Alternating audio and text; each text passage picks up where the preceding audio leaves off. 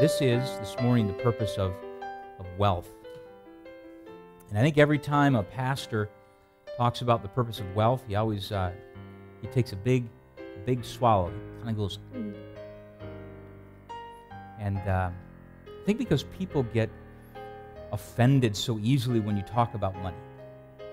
They get so offended, but let's be honest. If we're talking, if we preach proportionate to what it talks about in the Bible about possessions and wealth, then we have to actually preach about it a lot. Because the Bible talks more about wealth than just about any subject. Matter of fact, one guy said 16 of the 38 parables were concerned with how to handle money and possessions. In the Gospels, an amazing, listen to this, 1 out of 10 verses, 288 in all, deal directly with the subject of money. The Bible offers 500 verses on prayer, less than 500 verses on faith, but more than, get ready, 2,000 verses on money and possessions. And people yet, when a pastor has a message on giving, it is all of a sudden like, oh, all he talks about is money. It's like, well, that's all the Bible talks about, so I'm just preaching the Word of God, you know? And I really don't talk about it all that much. If we dedicated the amount of time God gave to the topic of money, if I dedicated that in my service, we would sing. If it was proportional preaching, we'd sing for 5 minutes, we'd take an offering for 40, and I would declaratively preach the rest. So we're going to do that today. Just kidding. This message is not necessarily a message on how much to give. This is talking about the purpose of our wealth, the purpose of our money. People argue about how much to give and where to give it all the time. Let me just tell you right out the bat, a tithe is 10%. That's what a tithe means in the Bible. People say, well, we don't have to give a tithe anymore. It's not under the new covenant. Some people say it is under the new covenant. You know what? People argue all this all the time. And let me just tell you right now, nobody argues when the Bible says that we need to give. Forget the percentage for just a moment. This isn't about a percentage. Personally, I think that everybody in this church gives. I don't know of anybody who says to me, Pastor, I don't give, and I don't know if anybody doesn't give. That's the truth. That is the truth. There are people who put cash in the offering plate that I can't reconcile and give a statement at the end of the year, so I don't know if they give. I'm just assuming everybody gives. And that's exciting to me as a pastor. Now, in proportion to income, in proportion to what a person brings in, some people give a little, and some people give a lot. It's just true. In proportion to income. But the moment that we start to make it about a rule, we miss the relationship. I think proportional giving is a fine way to start for those who haven't given before. I think that's a fine way to start, but I don't think it should end there. That's my stance on it as a pastor. I don't think to myself as this is a rule, I have to give 10% of my income, this is how much my check should be. Now some people may do that, and that's fine, whatever. But I don't want to make giving about a rule. I want to make it about a relationship. And you know, people will give more under a relationship than they will a rule. People will give more under grace than they will under law, and they'll have a better attitude about it. But this message is not about giving per se. So what I want to do is I want to give you 2 words and 2 principles. 2 words and 2 principles. First of all, let's talk about the word contentment. The word contentment. Now, you have to remember, this is one of the hardest battles in the Christian life. Contentment. Very, very difficult. This is no new battle. This isn't something that some Christian just drummed up 100 years ago or 50 years ago, or this isn't new with the age of advertising. Contentment has been tough since 6,000 years ago. Adam and Eve are in the garden. God says, this is what I've given you, and be content. Now that's in the Hebrew. It's not really. Anyway, be content is the goal. Be content with what you have. Did you know that they struggled with contentment? This is not a new battle. You do understand that The problem is that we're not satisfied with what God has given to us. Because if everything that we have has been given to us from God, then when we are discontent, we're not satisfied with what God gave us. Let me give you an illustration. You hold out your hand and God puts a $10 bill in your hand. And we are supposed to be content with this $10 bill. But so oftentimes we put out the other hand and say, Lord, that would be okay, but what if I could get another $10 bill? What if I just had a little more? See, God is saying, be satisfied with the 10 that you got. And when we say, Lord, I'd like another $10 bill, what we're saying is, Lord, I'm not satisfied with what you gave me. Because if this came from God and we want more, then we're not satisfied with what God gave us. Contentment is a very tough thing to understand, but in a sense, contentment is you are not satisfied with what God has given to you. Hebrews 13:5 is very clear on the topic of contentment. It's a profound verse. You should memorize this one. Listen to this. Let your conversation be without covetousness. Okay, let your manner of life, let the way you live be without covetousness.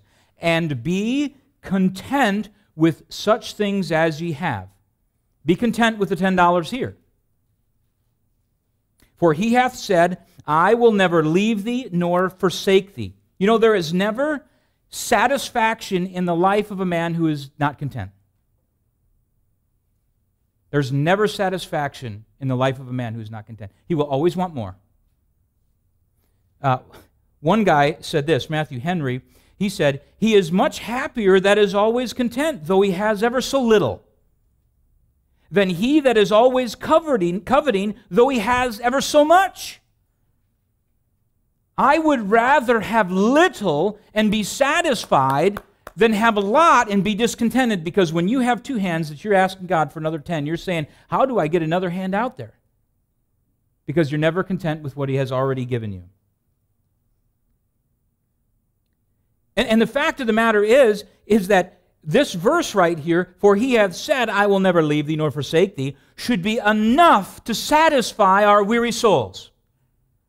We should be satisfied with knowing that we have a God who loves us, saves us, secures us forever, and will never leave us nor forsake us. That should be enough. We should have enough contentment from that alone to satisfy us.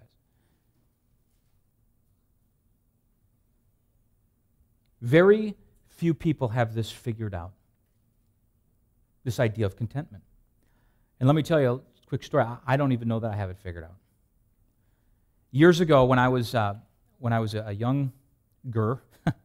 younger preacher, I did a Sunday school, and I did a Sunday school on the topic of contentment. That was the topic.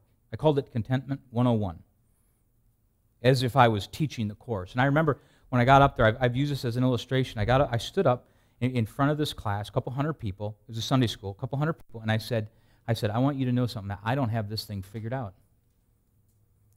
And I said, this is not for you. This is for me. Very few people have the idea of contentment figured out. And I'm not saying that I have it all figured out either. But there is value in contentment. There's more value in being content than anything else. If you can be satisfied with what God has given you, you're the richest person I know. You're wealthy beyond imagination, because you'll never want any more than what you have.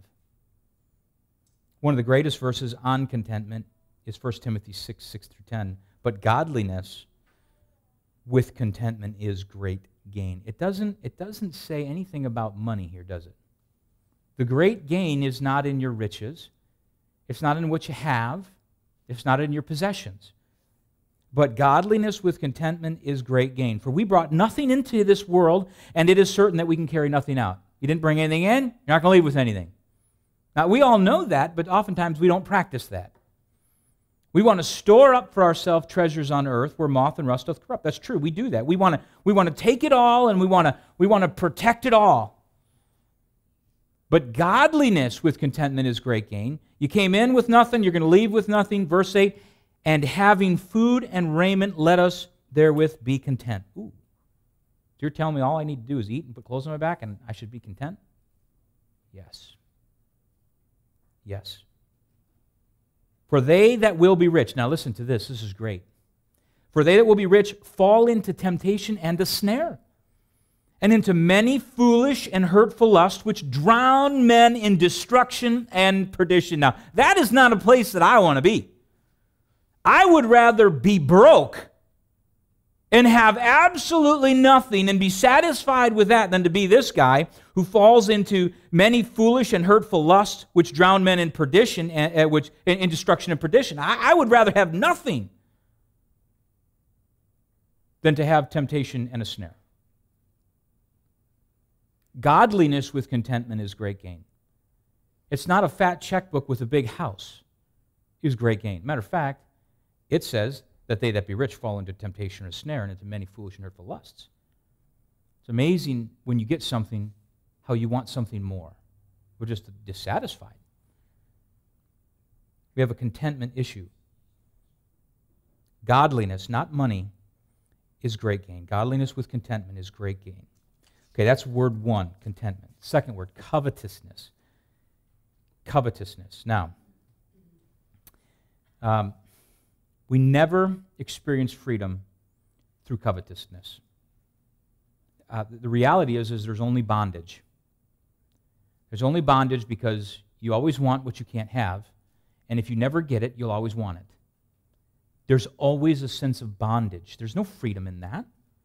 A covetous person will never be satisfied by possessions, even if they do get it, because they'll always want something more, because that's their character, covetousness.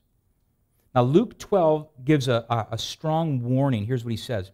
And he said unto them, take heed and beware of covetousness. I mean, here's a warning. Beware of this thing. For a man's life consisteth not in the abundance of things which he possesses. Here is a warning. Why do you think there's a warning? Because there's danger. There's danger in covetousness. And so he warns them, beware of this thing. A man's life isn't about all the stuff that he has. We need to stay away from coveting. It's harmful.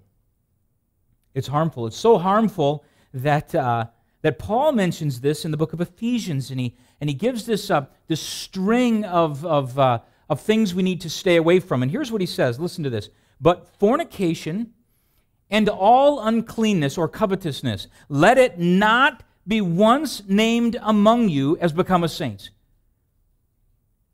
Following fornication is covetousness. Now that's pretty profound.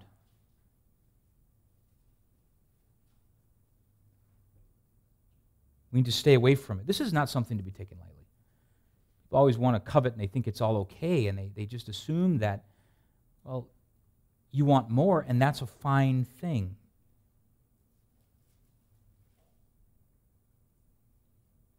Here's why I think it's so dangerous. Here's why I think it's so dangerous. Because money is in control of him who's not in control of his money. If a person is not in control of their money, the money controls them. Very dangerous to be controlled by money. Because we're supposed to be spirit-controlled, not money-controlled. One guy said this. He said, if money be not thy master, if money be not thy servant, it will be thy master. So if it's not your servant, it's your master. The covetous man cannot so properly be said to possess wealth as that may be said to possess him. How oftentimes is it that what we have actually becomes our master as opposed to our servant? Beware of covetousness, because it will control you. Money makes a great servant, but a terrible master.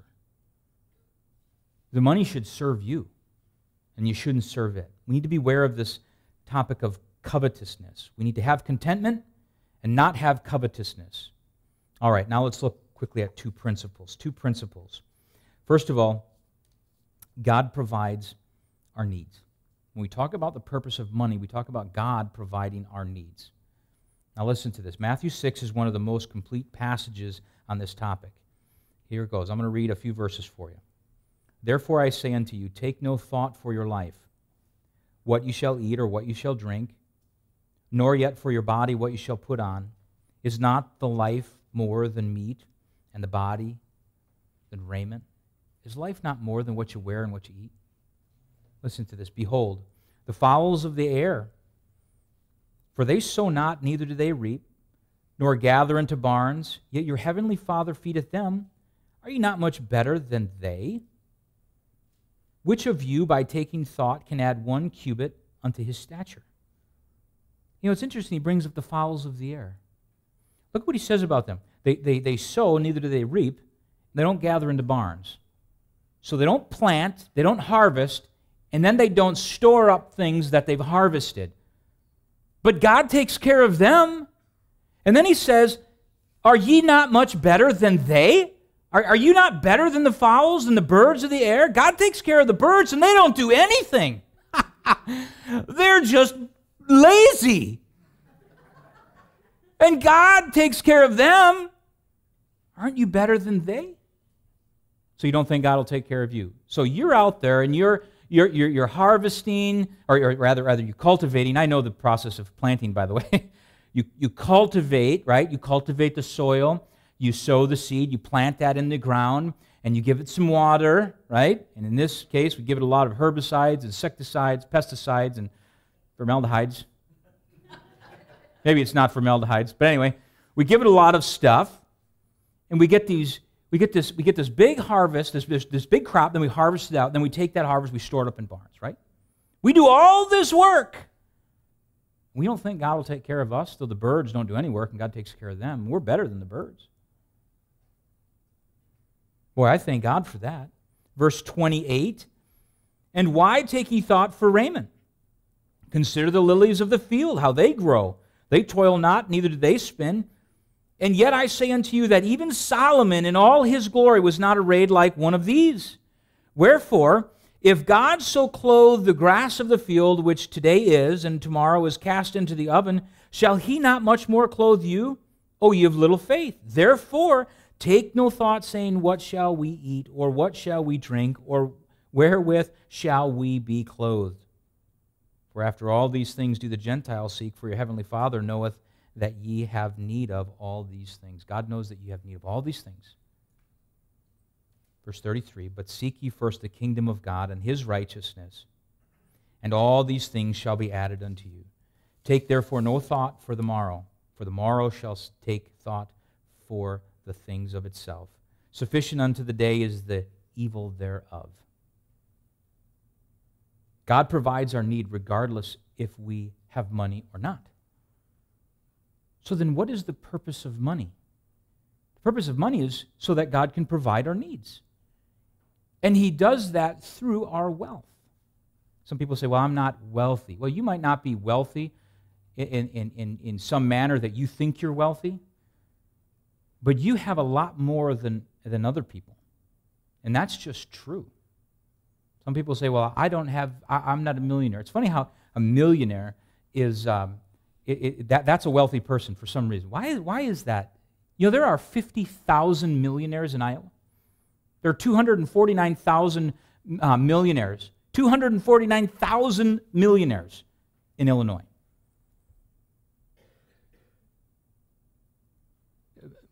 Let me tell you what, $1 million is not that much money. Actually, it is. I can't lie. I can't say that with a straight face. That's just true. $1 million is a lot of money. But, you know what?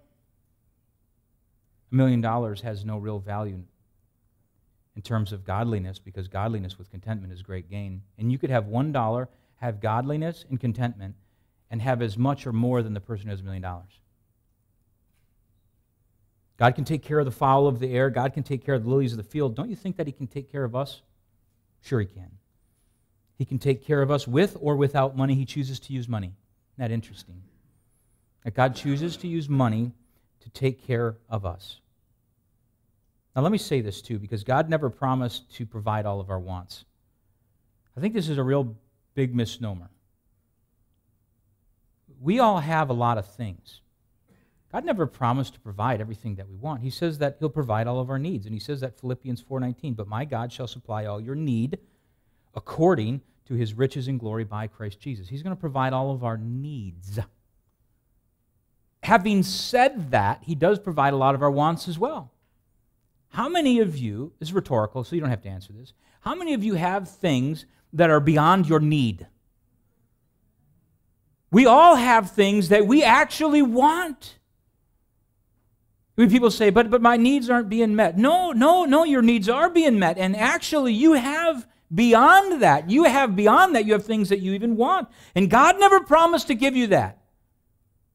God promised to supply just our needs. Now let me say this. I want to say this very carefully, because I don't want to offend anybody. Our wealth is not so that we can pamper ourselves. Okay?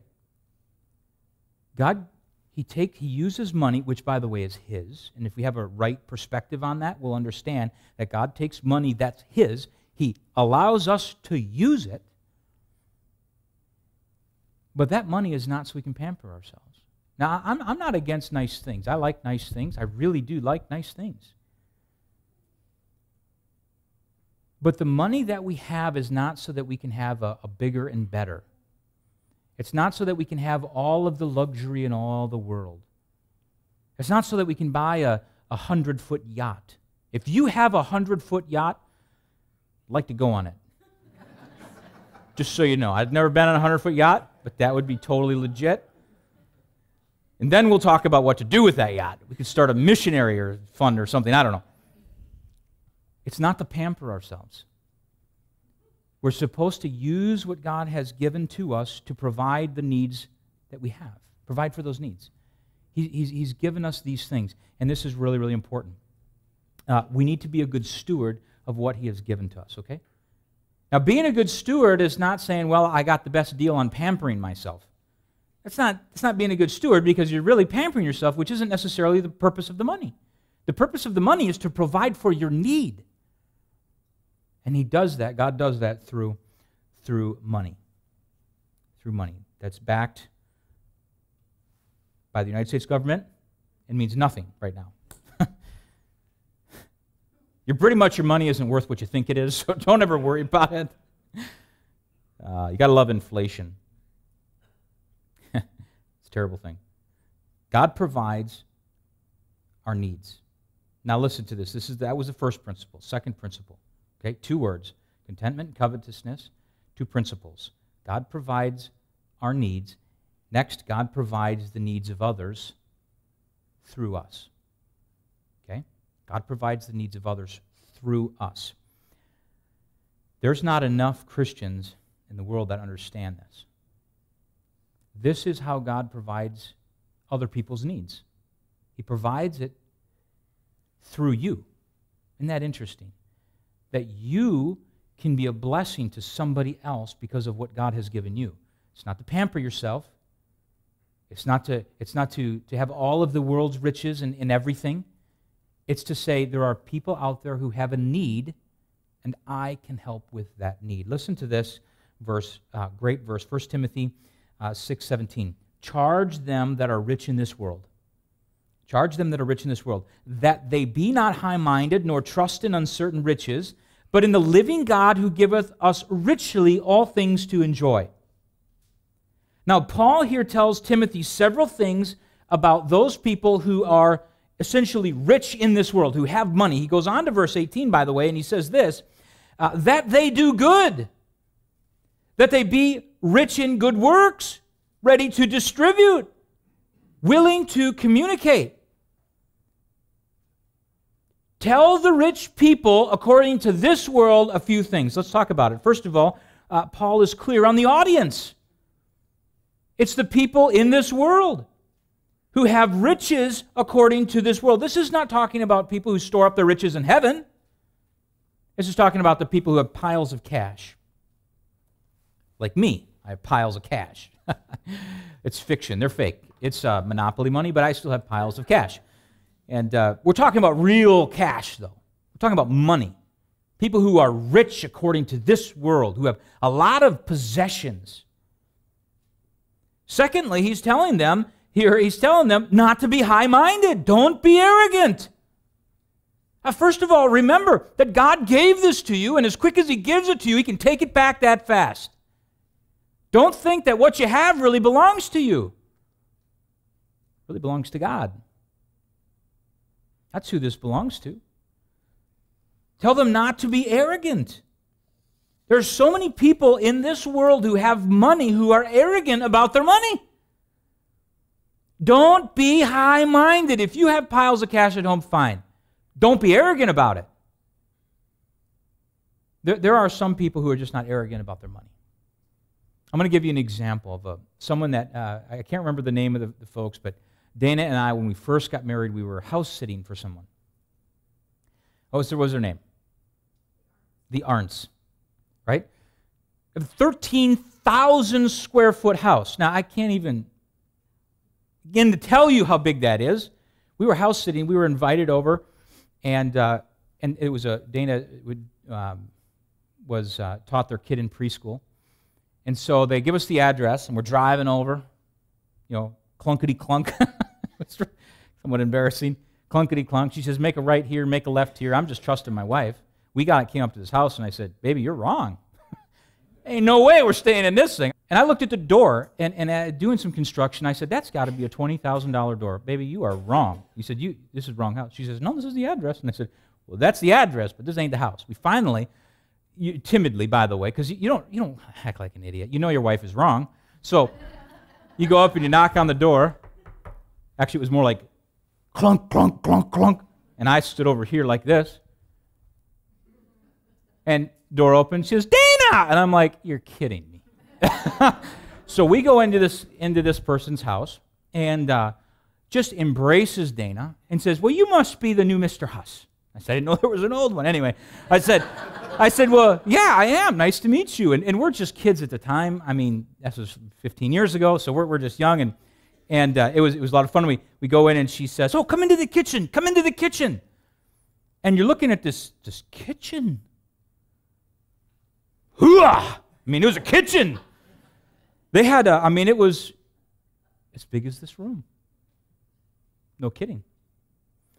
And they brought us in there. They sat us down. They said, we just want to make this a blah, blah, blah. Well, we got talking, this lady and I, and we were just chatting. And I said, well, where's the mister? And he's in the back. He's studying for some twin engine thing. And I'm like, oh, he's a pilot. I said, my dad's a pilot. Oh, let me go get him. So she rushes, grabs him out, comes out, and he says, well, hi, I'm Chris. I heard your dad's a pilot. And I said, well, he is. I heard you're studying for a twin. He says, yeah. Tell me about your dad's plane. I said, well, it's this and this. And I said, well, tell me about your plane. He says, now, is that that's a single prop, right? I said, well, that one is, yeah. And he says, well, tell me, how long has he had his pilot's license? I'm like, well, he's had it for a while. How long have you had yours? Well, let me ask you this about your dad. He didn't talk about himself. I was blown away. I don't even remember. I think his name was Chris. Yeah, see, there you go. I remembered one thing about the guy, his name. He didn't tell me anything about himself other than his name. This guy, he says, oh, well, listen, I got to get back to this crazy thing. He says, enjoy yourself, pretend like you're on a vacation. He says, I'm out of here.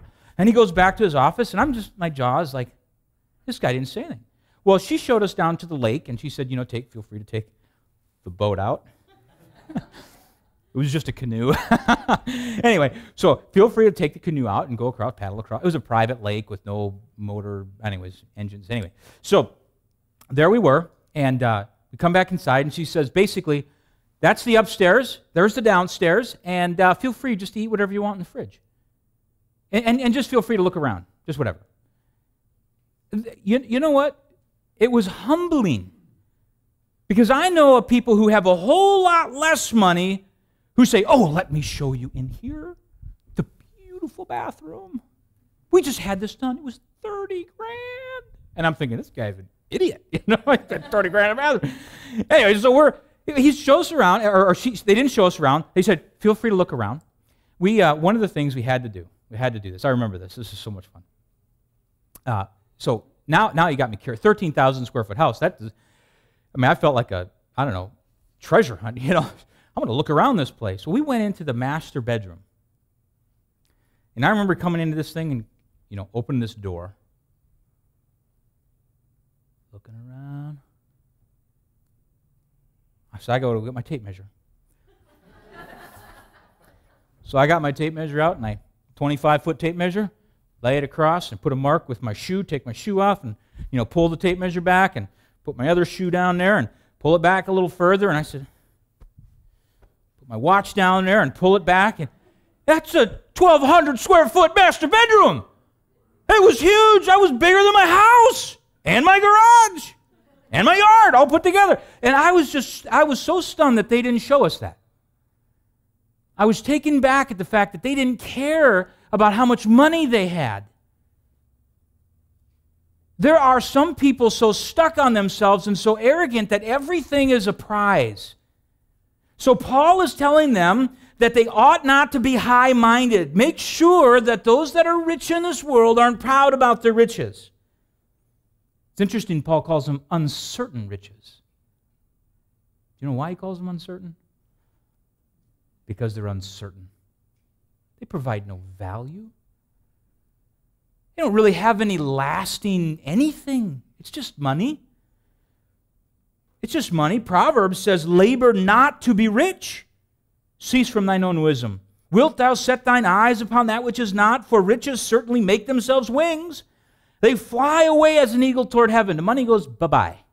How many of you have seen that? About tax time. Bye-bye. They're all uncertain. You're going to spend your money, number one, or you're going to leave it to somebody who will squander it. That's the truth. You might as well use it to glorify God.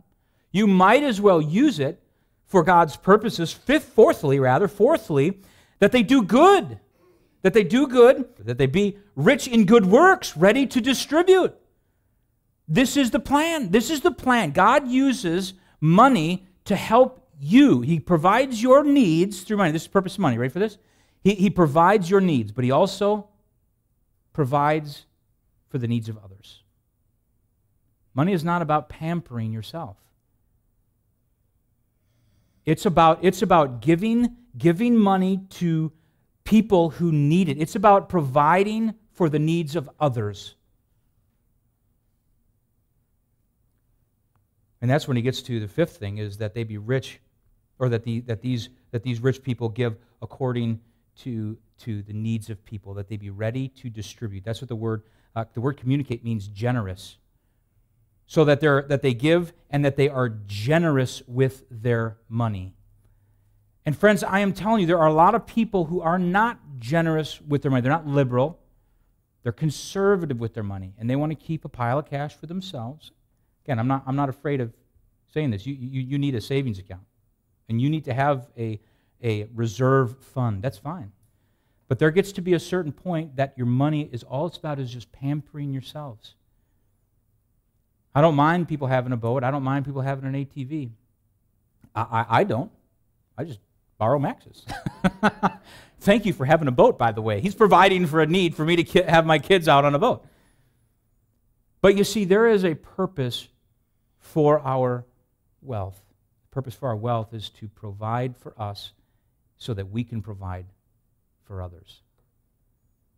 Isn't that marvelous? God gives us money. It's all His. All that we have is thine. It's not ours. We're just supposed to be stewards of it. You know, the best thing of all, the most precious thing of all that we have, the most valuable thing that we have is our salvation. You know that? The most valuable thing we have is our relationship with God. If it wasn't for that, would there really be a need to live? Honestly, if you didn't have a relationship with God,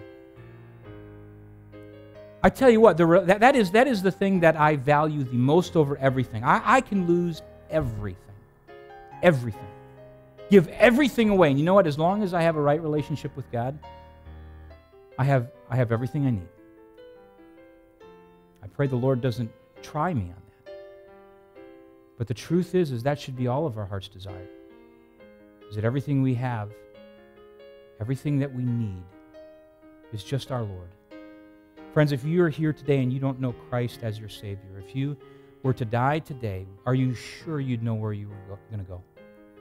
There's a lot of people that say, well, I think so. There's a lot of people who store up all the treasures. The Bible says, what shall it profit a man if he gain the whole world and lose his own soul? If you have all the money in the world, but you die and go to hell, is that really of any value to you? All the money in the world doesn't mean anything if you spend an eternity separated from God. Friends, if you're here today and you don't know Christ as your Savior, if you don't know where you're going when you die, I want to show you this. I want this hand right here to represent you and me. And I want my wallet to represent all of our sin. Here we are with our sin. The Bible says that we all have sinned and come short of the glory of God. That's what the Bible says. The Bible says that here we are, every one of us is a sinner.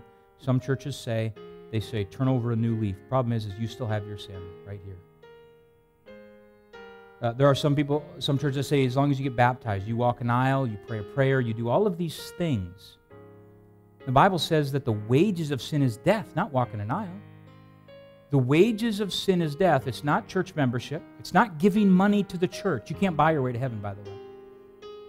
I'm not trying to encourage people to give so they earn their salvation. Forget about it. It can't be done. The Bible says the wages of sin is death, not turning from sin, not walking an aisle, joining a church, giving money, coming forward, nothing. The wages of sin is death. Someone has to die. 2,000 years ago, Jesus Christ died on the cross. See that? The wages of sin was death. Someone had to pay for it. Either you pay for it and spend an eternity separated from God, or you trust by faith that Jesus Christ died on the cross for you. The Bible says, for by grace are you saved through faith. And that not of yourselves, it is a gift of God. It's not of works. It's not of giving money. It's not of walking an aisle. It's not of praying a prayer. It's not because you're good. It's of faith. When you trust that Jesus Christ died on the cross for your sin, was buried and rose again the third day, and you believe that by faith, you have eternal life. There's nothing more valuable than that. In Sunday school, we talked about Colossians 3, set your affections on things above, not on things below. Set your affections on things above, where Christ sitteth on the right hand of God. Our affection should be on that. All of our value should be placed in the fact that Jesus died, was buried, and rose again. We have eternal life with Him. There's nothing greater than that. There's nothing more valuable than that relationship. Not to your spouse, not to your kids, not to your parents. The best relationship that you can ever have is a relationship with Christ. To know that He died for you. And friends, if you're here today and you don't know that, if you don't know where you're going when you die, simply by placing your faith in Him alone as your Savior, gets you to heaven. It's when you trust in His good works to get you to heaven. His good works were the death on the cross, being buried and coming back from the grave. It's amazing. Why would we store up treasures on earth when we can put all our treasures towards a heavenly goal? I'm not going to take a fundraiser after this. It's not what this is about. I'm not going to have a giving Sunday. This is the purpose of our wealth. Use it to glorify God, because you can't take it with you. You can't take it with you. You came into this world with nothing. You're going to leave with it. You're going to leave with nothing. And if you are here today, you don't know Christ as your Savior, place your faith in Him alone. Would you do that? Would you do that?